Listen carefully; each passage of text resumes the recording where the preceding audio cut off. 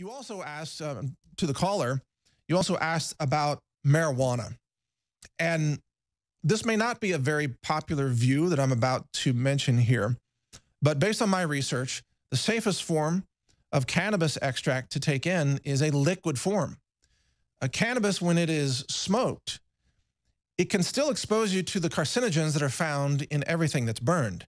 So if you're smoking cigarettes, you're getting some cancer-causing carcinogens in the smoke just from the fact that, smoke is oxidizing fibers and plant mass that is burned and, turned into oxidized chemicals, many of which are carcinogenic.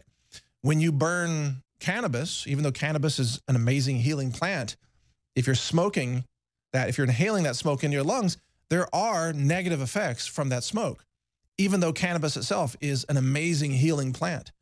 But if you take cannabis extract in a liquid form through the supplements, all the various CBD supplements, for example, then it is extremely safe and you're not getting the cancer-causing chemicals from the smoke. So in my opinion, and I have a considerable amount of scientific experience in this area. I wrote the paper on the quantitation of cannabinoids in hemp extracts. It's published in a science journal.